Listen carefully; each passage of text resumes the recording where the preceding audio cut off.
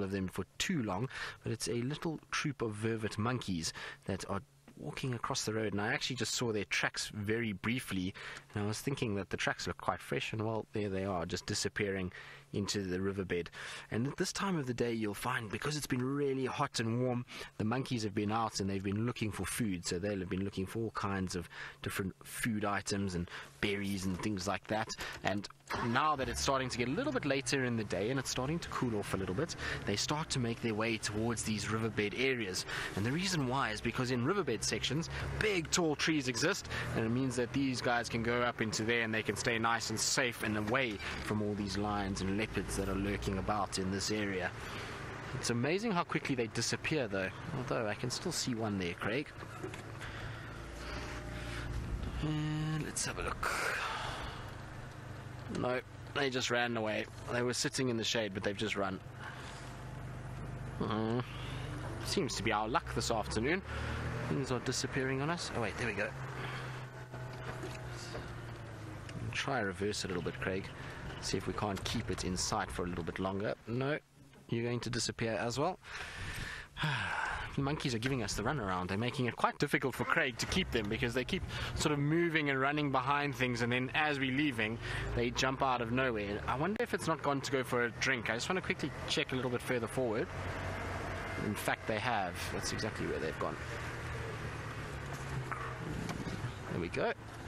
So they're all just having a little drink from the ever-drying chiller pan. It's starting to get quite low. There we go.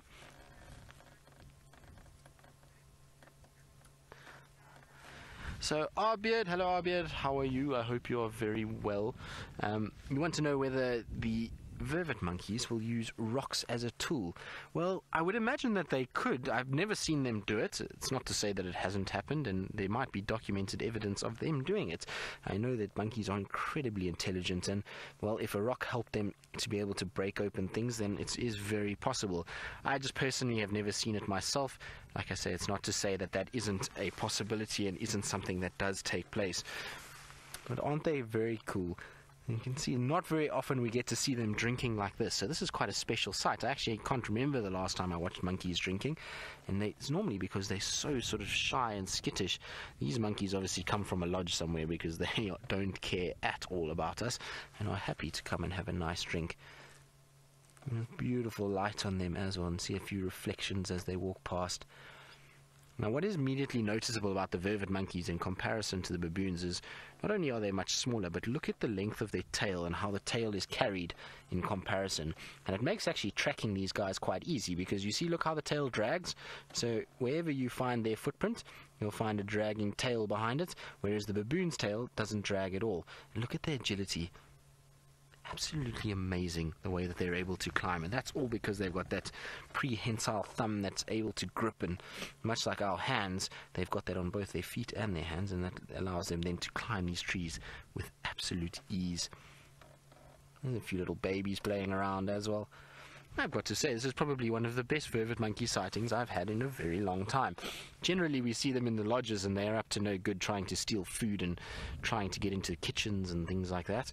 But out in the bush, it's seldom that we actually get to spend any time with them. They're normally high up in the trees, and the only time we really take notice is when they are making a bit of noise in alert to a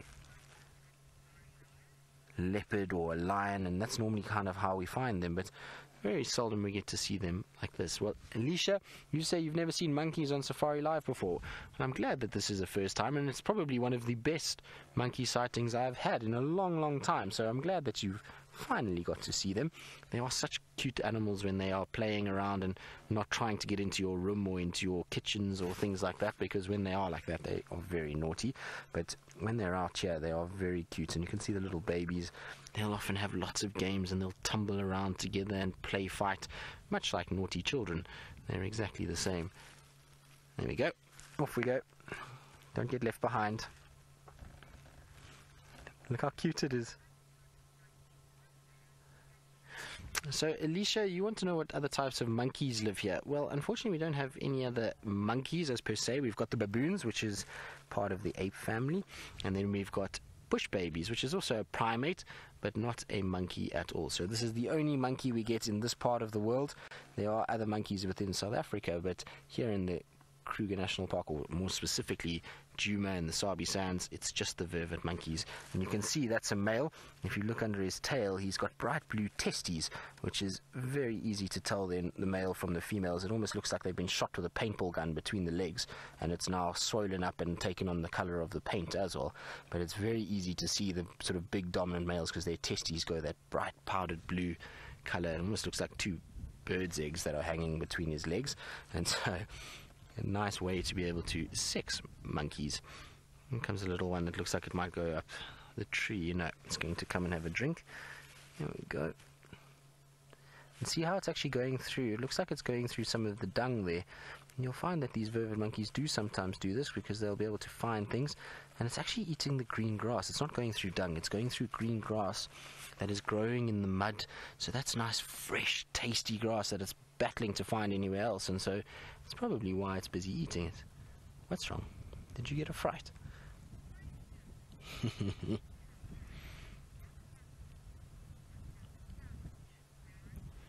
So, Lauren from Illinois, you want to know if the monkeys eat meat or if they scavenge? No, well, these vervet monkeys, no, they're herbivorous.